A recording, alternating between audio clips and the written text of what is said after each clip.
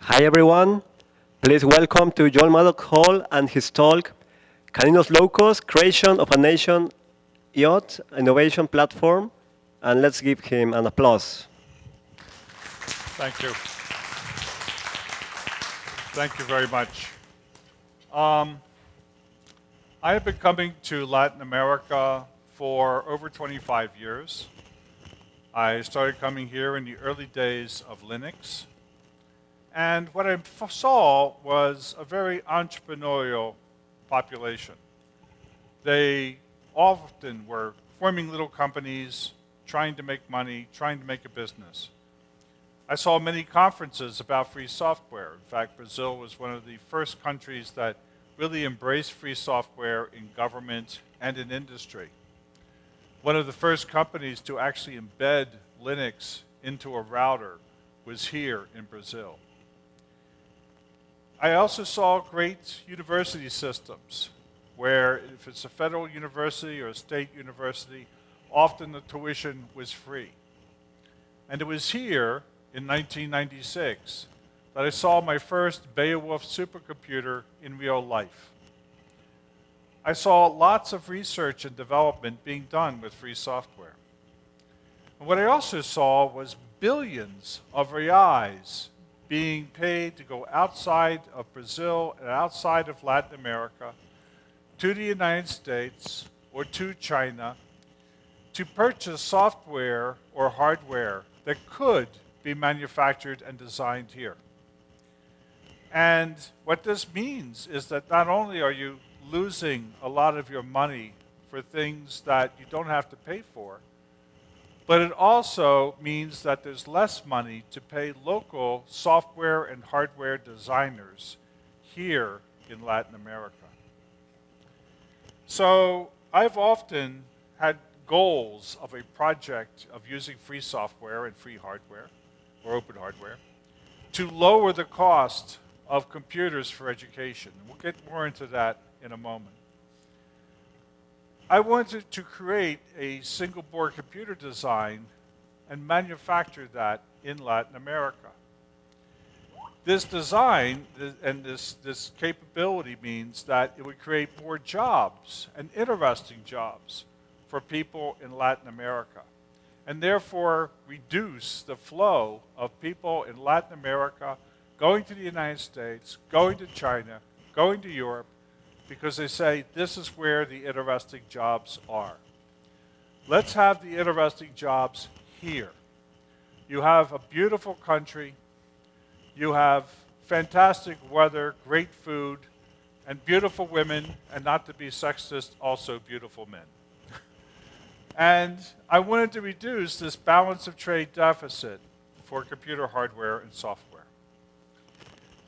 Now, about 12 years ago, there were these professors at the University of Cambridge who saw that students coming into their classes actually knew less about computers than the students of 20 years before that.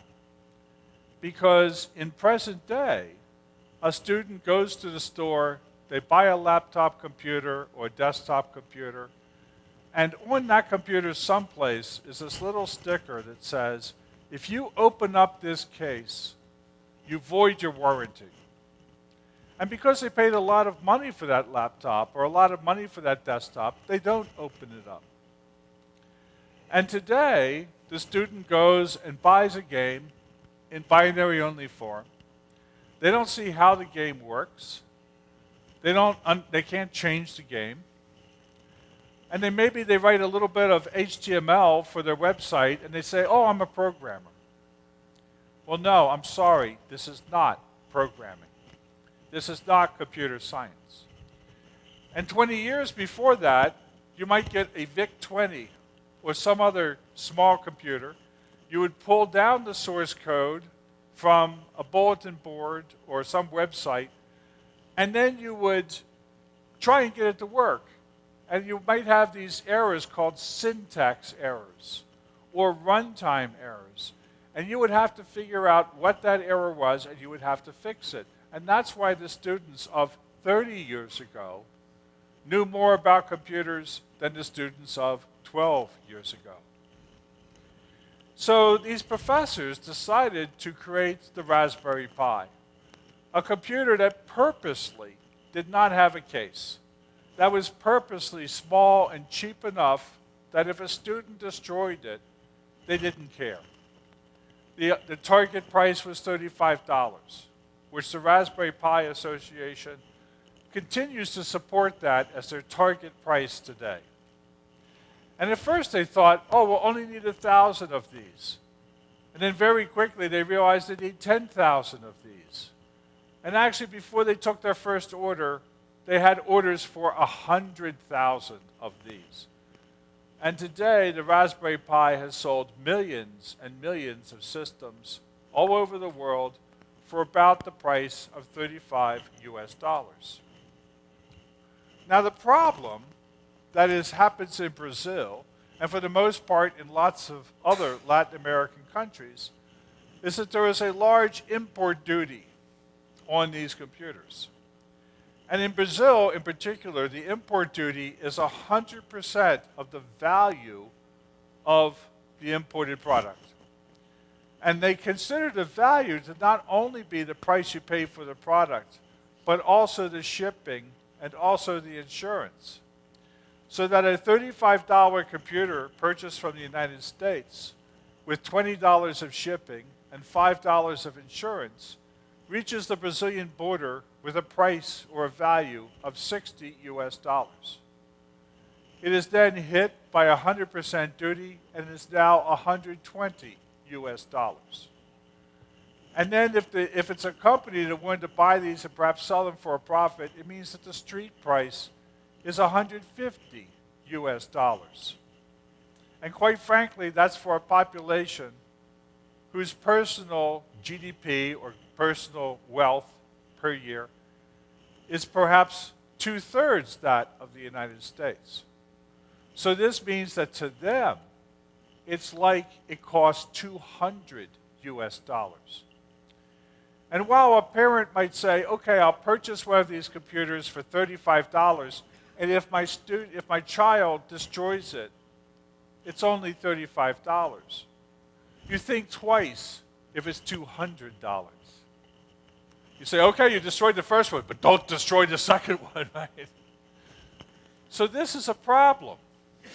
And in addition to that, the number of Raspberry Pis coming into Brazil was such a small number that nobody bothered to get them certified by Antel, which is your radio certification organization. And so in reality, all of these computers, if they had Wi-Fi on them or if they had Bluetooth, were actually illegal. And so getting that certification is important, but it's also a lot of money. It costs about $60,000 US to get Antel certification if all you do is give the system to Antel and say, you do the work.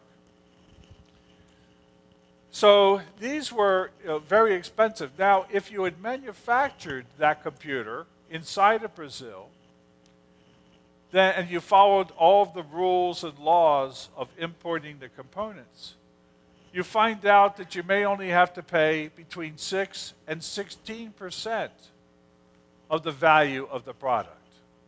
And in some cases, in some parts that are not made in Brazil, you don't have to pay any import duty. But as soon as you take those two parts and put them together, they are no longer components taxed at 6%. But they are a finished product which is taxed at 100%. And so the secret here is to keep these things as separate, the components as separate as humanly possible, and to also buy them in bulk to keep down your shipping costs, and to manufacture them here in Brazil. So the University of Sao Paulo is a very large university. It's one of the best universities in Latin America. They have 16,000 PhDs and 100,000 students. And they also have a complete surface mount technology machine, the robot that puts these components onto the printed circuit board And they could actually produce systems. In fact, this surface mount technology machine that they have is the same type of machine that is used to produce cell phones by LG. So when I met Professor Zufo, who is the head of the Electrical Engineering and Computer Science Department, I told him that I heard certain insights. That even though the Chinese people do get paid less per person per hour than people in Brazil, the fact is that the robot, the machine that actually does the work in Brazil, gets paid no more money than the machine in China. It's a machine.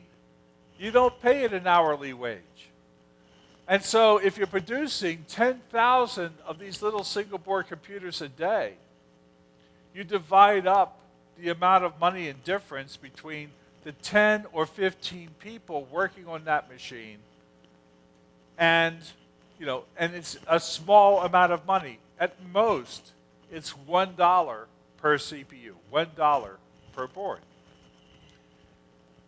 And given the same components, you can produce exactly the same computer. So if you took a design that was done in China and you said to the Chinese, okay, we're going to pay you a license fee for your design, or we're going to buy the components from you in bags so that we're using exactly the same components, exactly the same design, and it's just two different robots that are putting these pieces onto the printed circuit board, you're going to end up with exactly the same computer.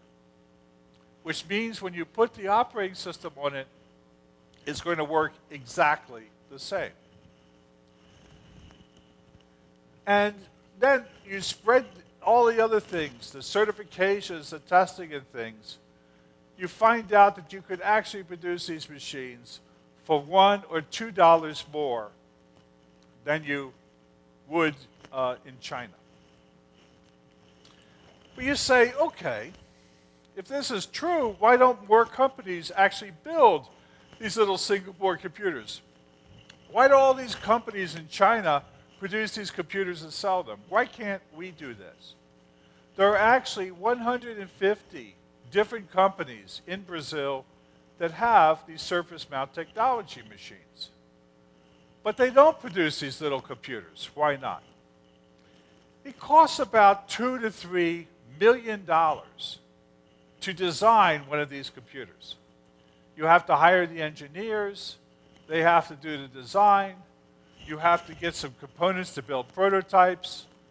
It costs money to fit this design onto the surface mount technology machine to program it itself. You have to set up the ability to import these parts, you have to store them. It's a lot of money just to do the design work. And then after you've produced the little computer, you need to have an operating system on it. Well, that's easy, right? It's Linux, no problem. Except you have to have device drivers for the individual components which you put on the board.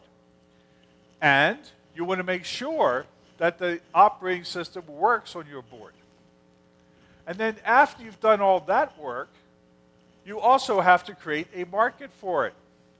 And maybe you say, here's my computer, and everybody goes, oh, it's terrible.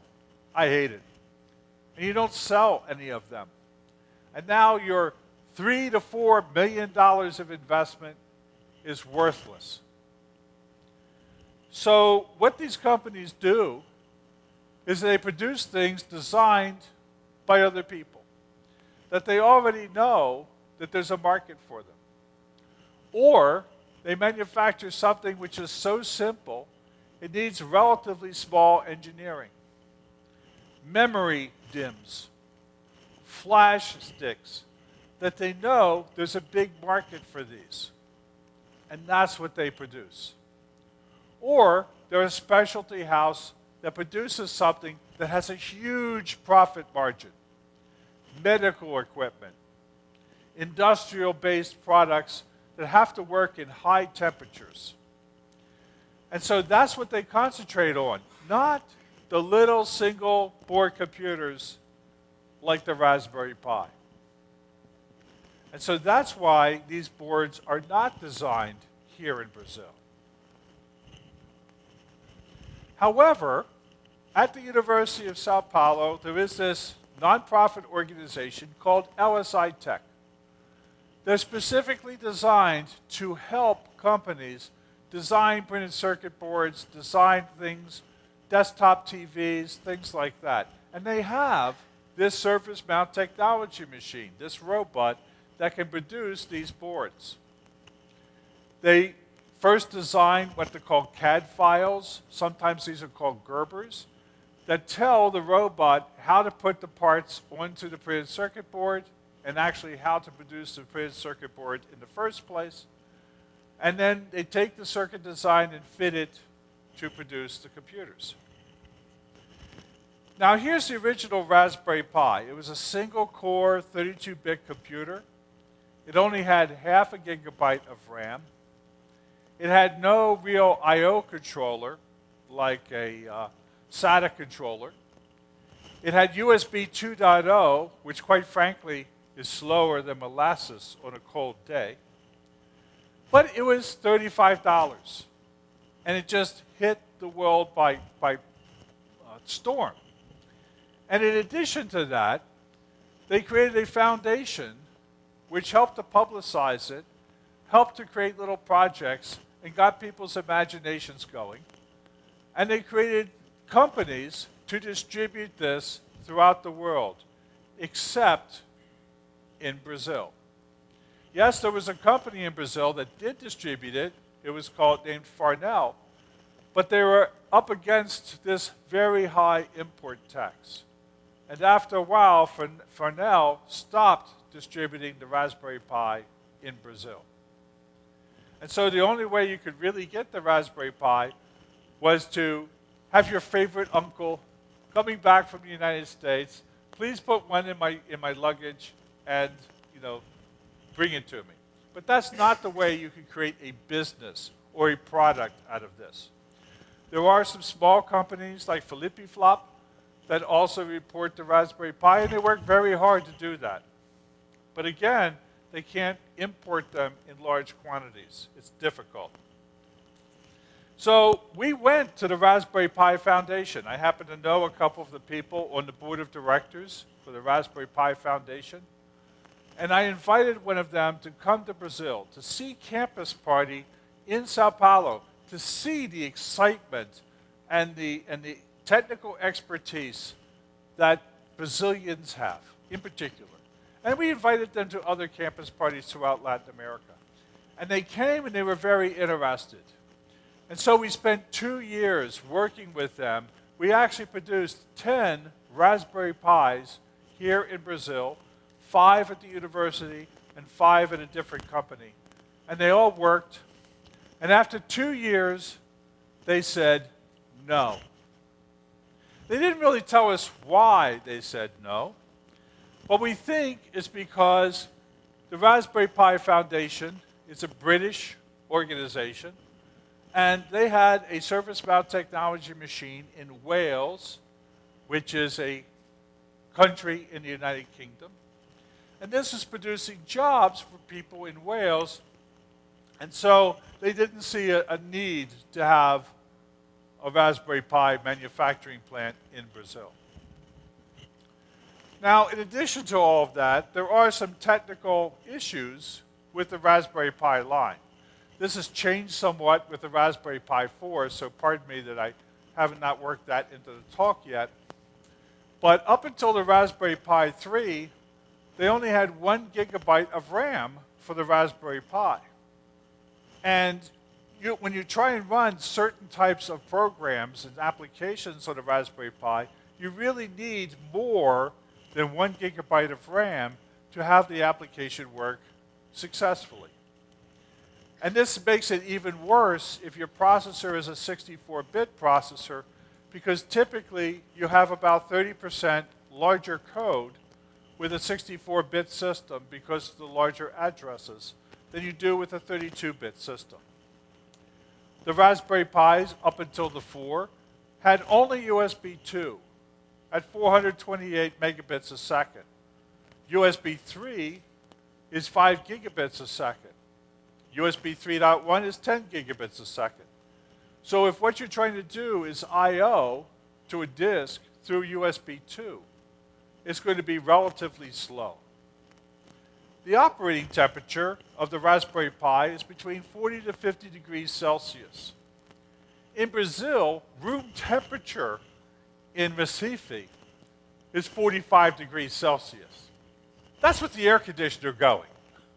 And so it's very difficult to operate a Raspberry Pi without a fan in those type of temperatures.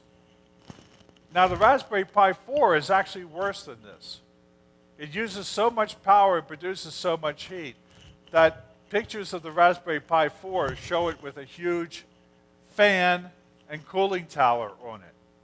So they've actually gone a little bit backwards from the Raspberry Pi 3 with the Raspberry Pi 4. The Raspberry Pis had no infrared control on them. If you wanted to use them to control your TV with, like, say, Kodi, you needed to add an infrared USB device to the board. Electrostatic discharge is very important. If you have a bare board with no protection and you shuffle across the carpet and you touch the board, you could actually damage the board with the static coming from your hands. It isn't hard to build fairly good electrostatic protection into a board. It only costs about 15 or 20 cents per board to put that in. But the Raspberry Pi people did not. And consequently, the Raspberries are susceptible to electrostatic discharge. There's no flash on the board. You have to put your operating system and your programs onto a micro SD card. This has two problems. Number one, it makes the whole system a little bit more expensive, both adding the micro SD card and adding the reader itself. But it also slows down the system because accessing the data on the micro SD card is slower than accessing the data through flash. And so having flash on the board makes a lot of sense from a speed perspective and a cost perspective. And finally, the Raspberry Pi typically is a single board design. So if you use it to prototype a solution for a customer, it's difficult to then reduce the number of components on the board to allow you to reduce the cost and the reliability and the power usage of your solution to your customer. So the single board design makes the commercial designs more difficult and expensive. The fact that the Wi-Fi is built on the board makes it harder to import to countries without getting Intel or FCC certification. And the finished product makes importing more expensive.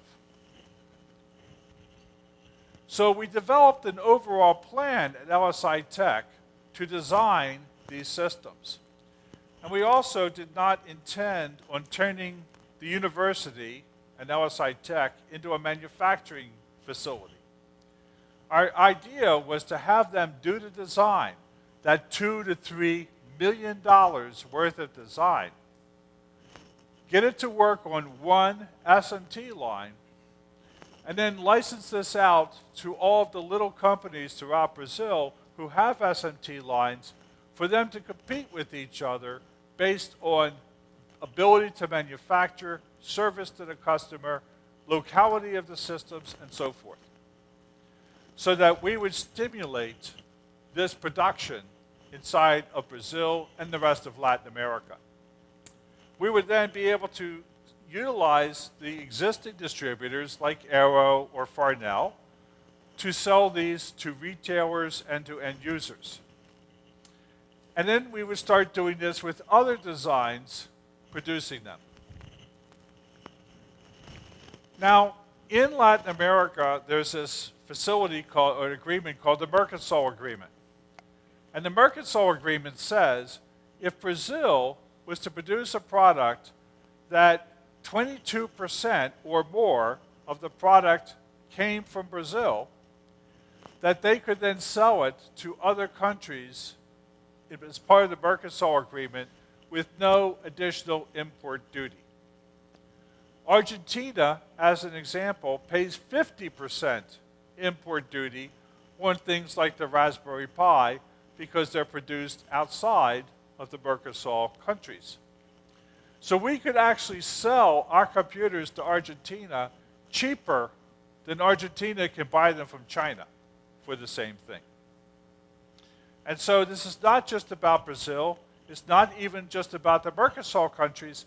It's about all of the countries in Latin America, even some of them that don't have a high import duty from other countries.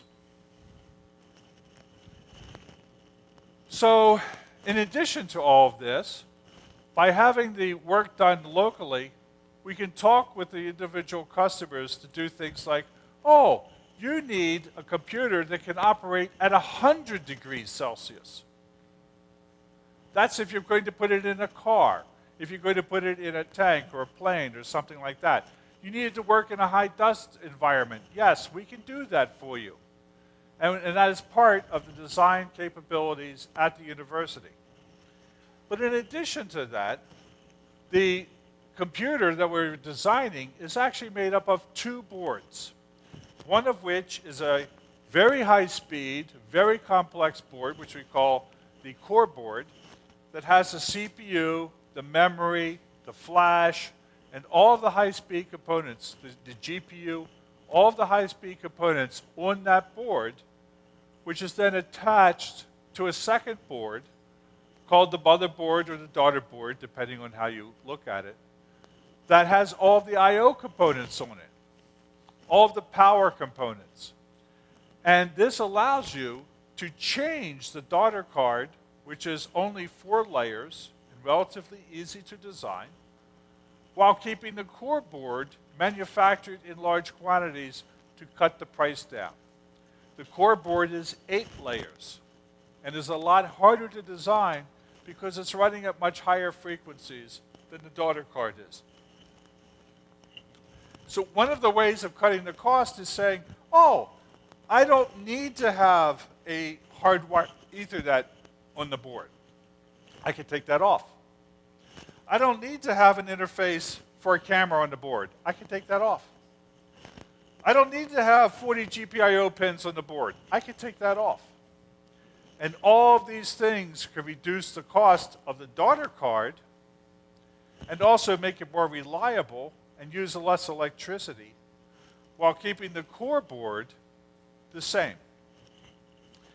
And so we were designing this in order to make it more flexible and create customized solutions. And these daughter cards can easily be designed any place. So the daughter cards could be designed in Argentina and manufactured there. They could be designed in Colombia and manufactured there. And if they have the capabilities of manufacturing the core board, they could do that too. But there's a long-term goal. And it's a long-term goal of Debian. It's been the long-term goal of the Free Software Foundation to create a completely blobless computer.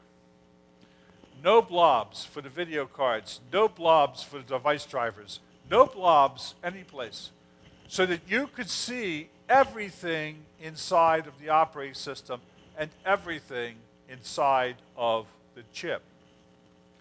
Now, I know a lot of you have heard about spyware, malware, being in the operating system, being in the compilers. It can actually be inside of the CPU chip. An Intel chip has firmware in it. The firmware is a tiny little program.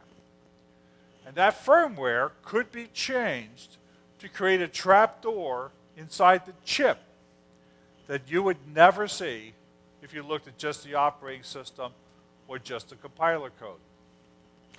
And so if you create a completely open chip, people would be able to look at the mask of the chip, they'd be able to follow the manufacturing process, and be able to convince themselves that this chip is completely okay. And that is part of our program. The University of Sao Paulo has the ability and the expertise to create a Wi-Fi chip that's completely open, a GPU that's completely open. I mean, you may still have GPUs that are closed, that are made by people like ARM or made by people like NVIDIA, and they may give you a huge amount of performance. But a lot of applications don't need that huge amount of performance. And even a lower performing chip, which is completely open, is more valuable than a chip which is higher performing and is closed. And so the university is working in the long run to have completely open hardware and completely open software. It's not to say that our first step on this has met that ideal. We do have some closed chips in our first board, but we want to replace those with completely open chips over time. And so we've created the first system called the Labrador. We have actually produced 1,000 of these boards at the university. At this point, we're creating what we call seed units that go out to developers, go out to people that are trying to make products out of it, that it will drive a demand for the purchase of more components, which will drive down the cost. These are the specifications of the first board, which we call the Labrador. The name of the program is Caninos Loucos, Crazy Canines. A little bit in honor of me, the mad dog, who came up with the idea in the first place. Dr. Marcelo Zufo is another co-conspirator. He has a dog name. And we name each one of the computers after a dog. So Labrador is our friendly dog, very intelligent dog, and we named our first computer after that. Now, we think that this has a lot of technical superiority to the Raspberry Pi, especially the Raspberry Pi 3, because it has 2 gigabytes of RAM for only a 32-bit processor. It runs at a faster clock speed than the Raspberry Pi.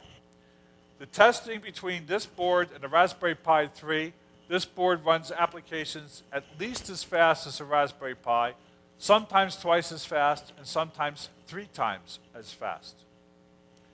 It has USB 3 and USB 2. So you can hook a 2.5-inch disk on here and actually use the board's power to drive the 2.5-inch SATA disk. It has an operating temperature of 70 degrees Celsius. So even in the 45-degree temperature of Recife, you still have 25 degrees of difference in that. That could typically be handled by a heat sink. And our latest core boards only use 1 watt of electrical power. That's such a small amount of electrical power, it doesn't generate a lot of excess heat. IR control is on the motherboard. The Wi-Fi chip is on the motherboard. And we have very good electrostatic protection. We have 16 gigabytes of flash directly on the core board. So if you were to create an application that uses only the core board and your own design of the motherboard, you have the 16 gigabytes of flash on there. So as far as commercial superiority to Raspberry Pi, the dual board design gives you the ability to prototype with your Labrador, and then once you have your application developed, you can create your own motherboard to run your application. And when I say a motherboard, a lot of people think, oh yeah, the motherboard, this little 4-inch, 5x4-inch board, that's your motherboard. Your motherboard is actually an elevator. Your motherboard could be a 747 airplane. The motherboard could be your car. It's what the core board, or the brains of the computer, is going to slide into. That's your motherboard. And that's why it's so important that there be a standard that connects your core board with your motherboard, so that as the core board changes and gets faster and better and cheaper, you can replace the old core board with a new one, change the operating system, and be able to use the same airplane, elevator, and car that you had before. In addition to all of this, the Brazilian government started up what they call the National IoT Program, the National Internet of Things Program. They estimate that over the next 20 years, there's going to be $200 billion worth of IoT-related technologies done in Brazil alone. And because of this, they're willing to invest $20 billion US in the development of this program. This program needs both hardware and software as platforms for doing this.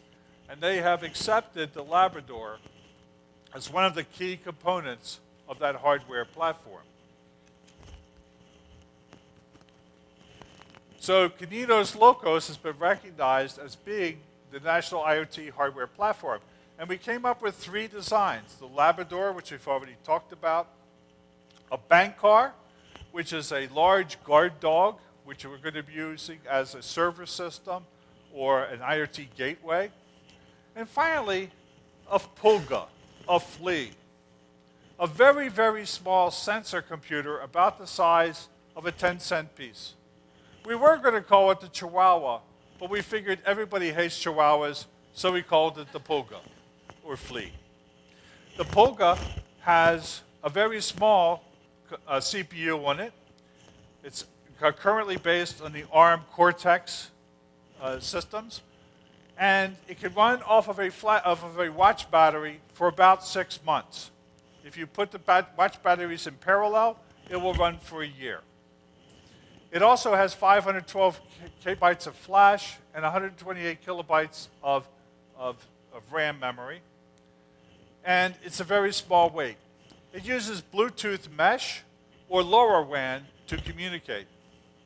And we believe that we could manufacture this for about $1 US a piece or less. With the SMT line we have, we can produce 270,000 of these every day.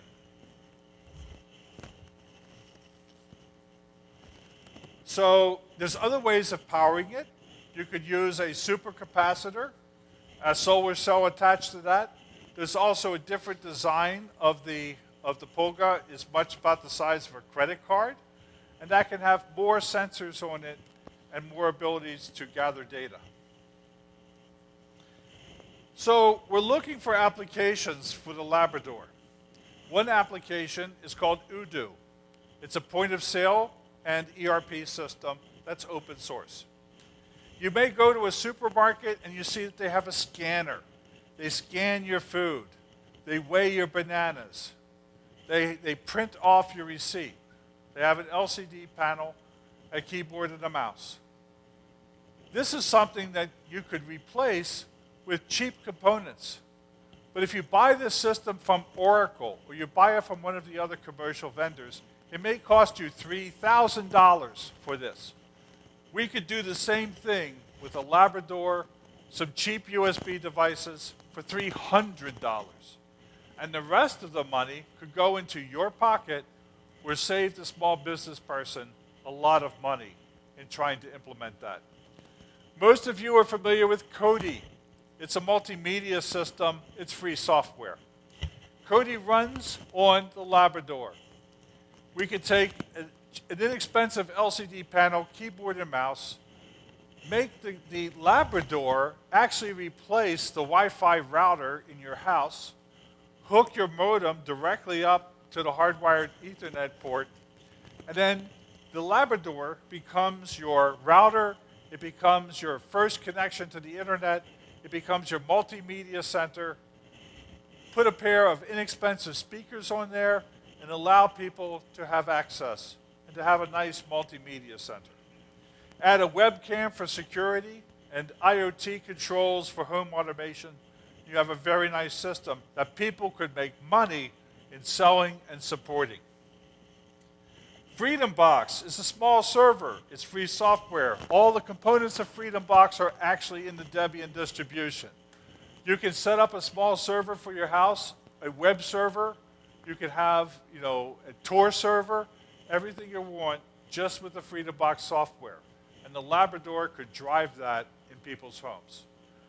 As an example of a more funny application, Frets on Fire, which is the open source version of Guitar Hero. Works in the Labrador, add a couple guitars. I want to have it at Campus Party in Sao Paulo next year. In examples of IoT, the government is looking for applications for agriculture, for tracking sick cows, for finding out how much fertilizer is needed in farmers' fields, to cut down the price of the fertilization, but also to keep the fertilizer out of streams and rivers where it creates algae growth and things like that. Health applications and smart cities. Rio de Janeiro is using small computers like this to figure out where the traffic jams are and where floods are starting to happen. We have many different partners in this program. Companies like Smart, which produce memories and stuff inside of Brazil. BNDES, which is the investment bank in Brazil. They're all working with this. But you can be one of our partners. You can conceive of new solutions utilizing the Labrador and utilizing the Internet of Things platform, and you can start to design and produce these solutions for sale inside of Brazil and around the world. Why should other countries be doing this? The price of being able to create a solution has dropped to the point where you can be the next Mark Zuckerberg. Don't do that. You can be better than him. You can do research on batteries and supercapacitors and things, and you can help people learn Internet of Things. Now, we have a certain amount of resources that are available. You can go to the caninosloucos.org website, find out more about the boards and the systems.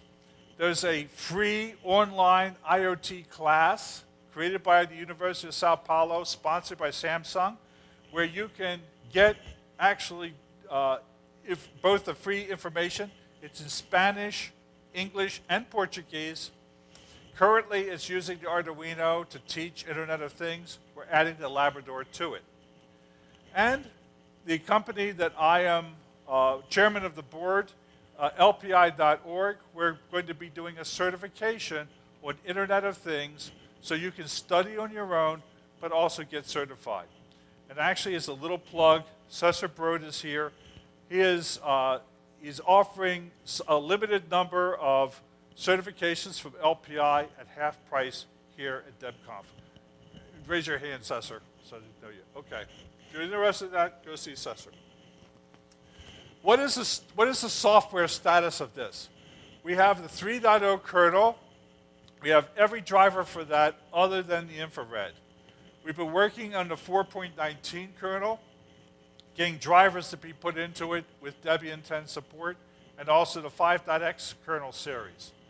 We need to have people help us write device drivers for the missing device drivers in the 4.19 kernel. Some of this information may be upported from the 3.10 kernel. We would love to have help doing that. We also need to update U-Boot to have PowerVR support and also USB keyboard. Some of that is already there. We need some help in doing that. We need to update the device tree in both U-Boot and Linux. And we need to test the 5.x kernels to be able to see if any of them work and how much they work and where they need work done to them. Then we need to upstream all the code. We want every single thing about the Labrador and about Caninos Loucos to be upstreamed. There's not going to be any proprietary code in this over time. So we need to design and embrace this program and Debian. We want Debian to be the official distribution. Not Ubuntu, not Mint, not Red Hat. I mean, it's fine if those want to port, but we are concentrating on Debian. And we want people to innovate with this hardware. So if you're willing to help, Augusto is, I don't know if he's here in the room. He's going to be giving a talk. Oh, there he is back there. Augusto works at LSI Tech, and we've set up a website. You can go see him. You're setting up a Telegram channel and convey to him your contact information, your expertise, and if you can help, we'll make sure you get a Labrador to help with. This is Dr. Zufo and I holding the first Labrador that came off of the pipe. With that, I thank you very much for listening. There will also be a talk in Portuguese at 5 o'clock today. Augusto did the talk a couple days ago for DebConf, but it wasn't recorded properly, so they're going to give it again and record it properly at 5 o'clock. So if you know anybody that feels more comfortable listening to this in Portuguese than English, please let them know that the talk is going to be given at 5 o'clock here in the auditorium. Thank you.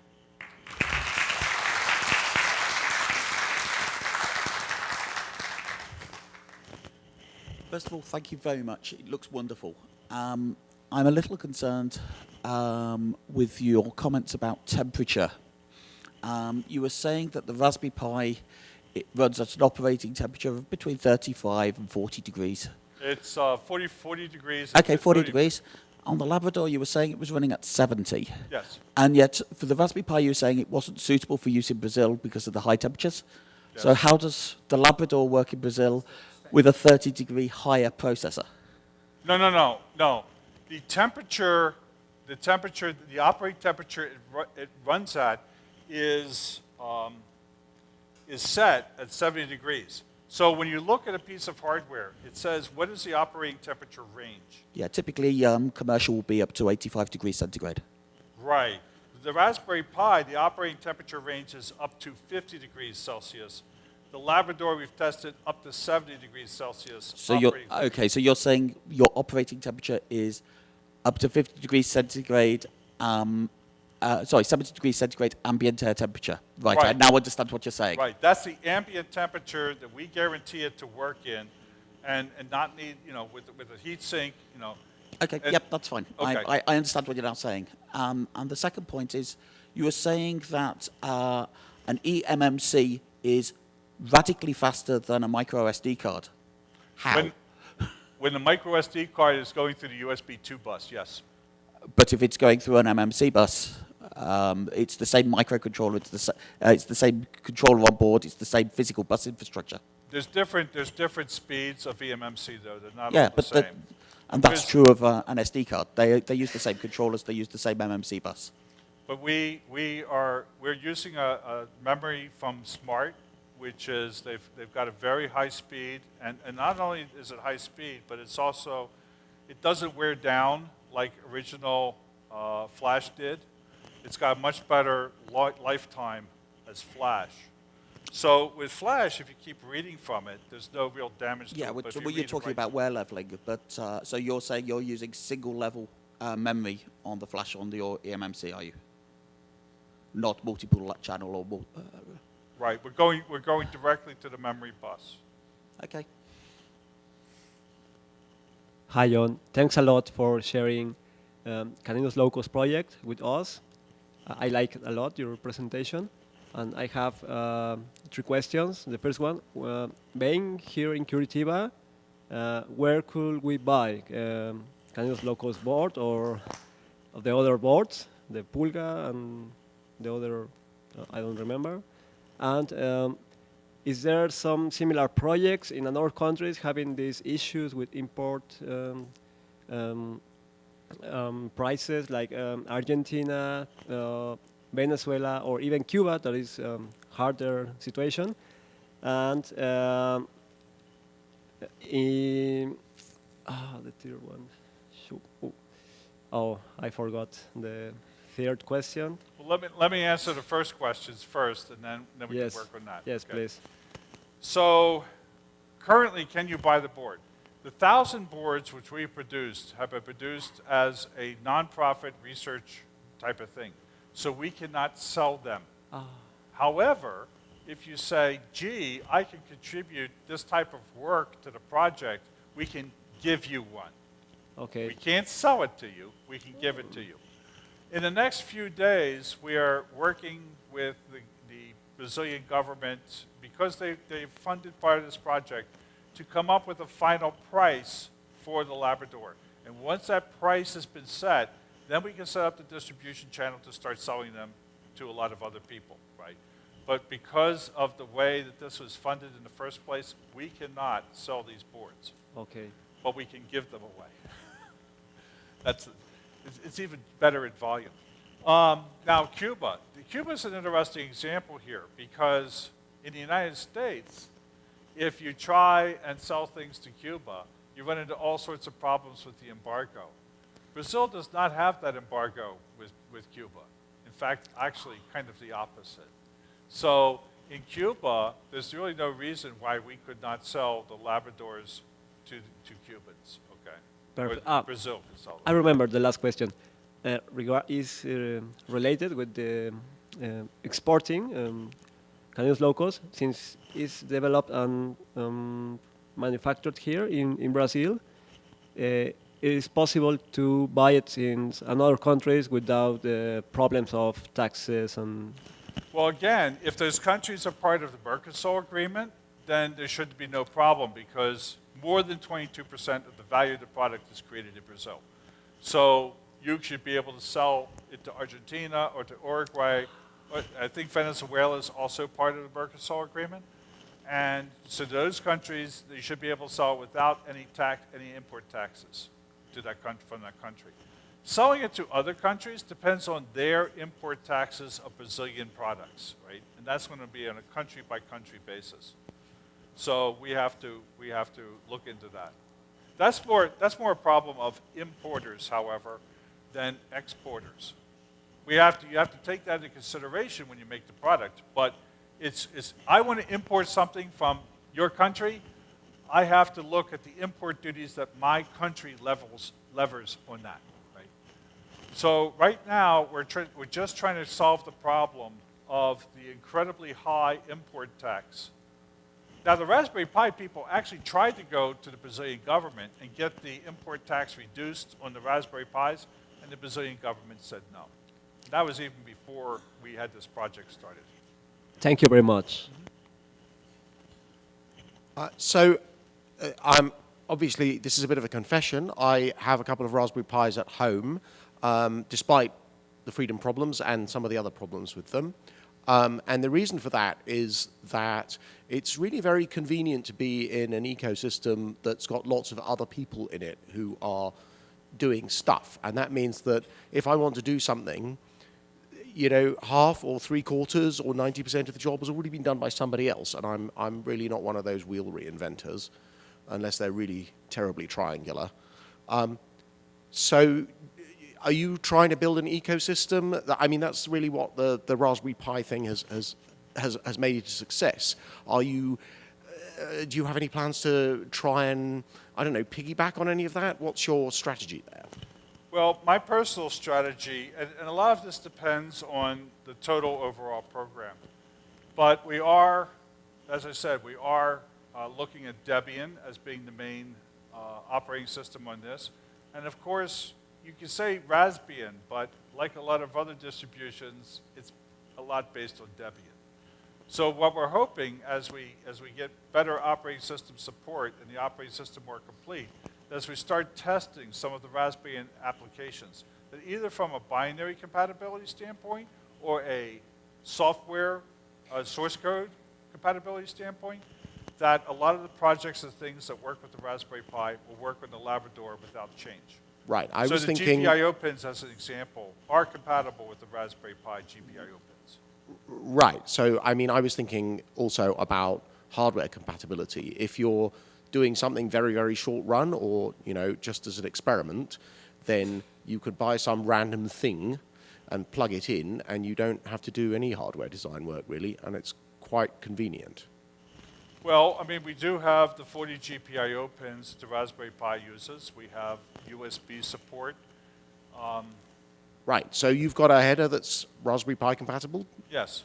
Right, that is like, you know, a big part of the answer to my question. Great. Excellent. Thank you. Somebody should make them in Wales. They're already being made in Wales. So they're called Raspberry Pis. Yes, sir. Oh, yeah, I'm sorry, ma'am. No problem.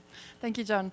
This is really exciting for me indeed. I got involved in DebConf, I think, at Germany in 2015, or 20, whatever it was, 2014, and it was really, to the mic or it was talk really about about hardware, is basically what I wanted to say. So I'm really excited about this. I'd love to see some South-South collaboration.